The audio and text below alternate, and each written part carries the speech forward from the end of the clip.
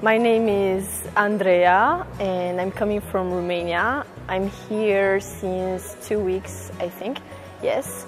And today I visited the Reggio Museum, and my first impression was that, yeah, it's quite interesting because most of the pieces, most of the objects that I found here were originals, which is making a great impact on my knowledge.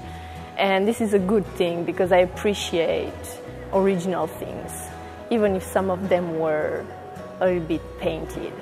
But I think that the painter or the artist who painted it was quite specialized because it was awesome painted.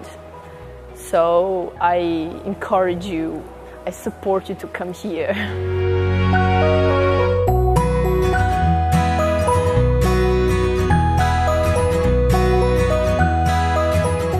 Yes, I'm studying English and Italian at the University here in Reggio, Dante Alighieri.